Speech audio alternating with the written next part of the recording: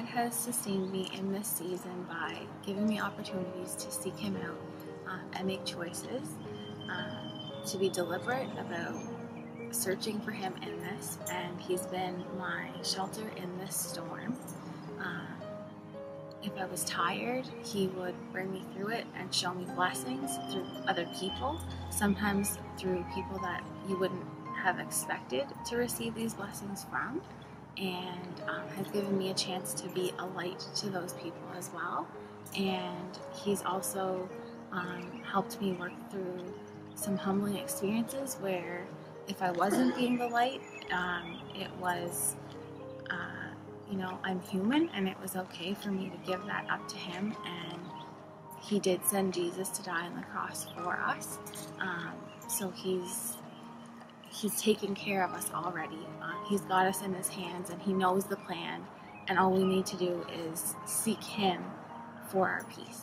If I was tired and feeling like I didn't have a lot left to give, God has given me the strength and the hope for the next day.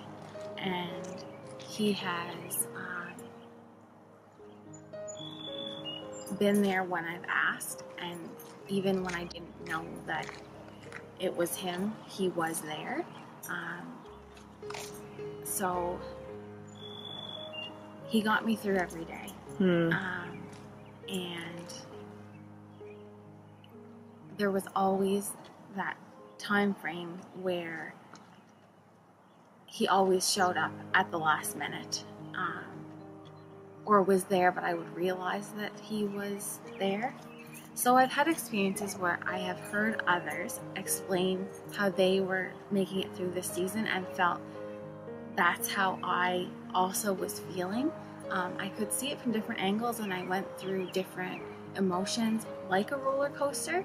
At first I was really scared, and God brought me back down to a level of peace where I could accept that this is the reality of what's going on around us, and has showed me different ways that I can be helpful, and that it's okay to ask for help and to be helped.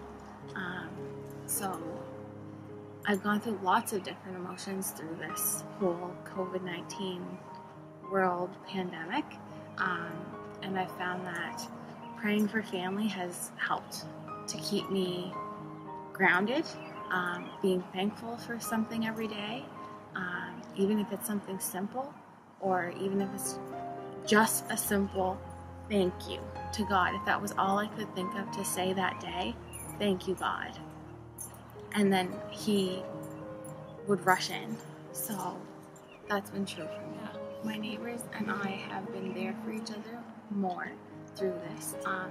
For them to just know that someone can go out and get things for them if they needed it. And then that was most often returned back, where it was like letting the person know that I could help them. They would say, if there's anything you need, I can help you too. Or in that way, we could bless each other. So it was great to see how so many people in the world had gone above and beyond for other people, and just they've been the hands and feet of Jesus. And I've been blessed by people too that don't know Jesus yet, and they've sometimes been my blessing in my day because I know that God loves them. You can go to your Bible, or if you don't have a Bible, you can talk to somebody that reads their Bible. And there are so many people in the Bible that have gone through emotions and feelings of the same things that we experience today. So if you have any friends or family that have even a mustard seed of faith, and what that looks like for them might not be the same for you, but even just seeking out God's Word through the Bible has been helpful to me. And you don't have to be religious in order to receive God's Word and have Him come into your heart. He can reach us in so many different ways, and has blessed me in so many ways.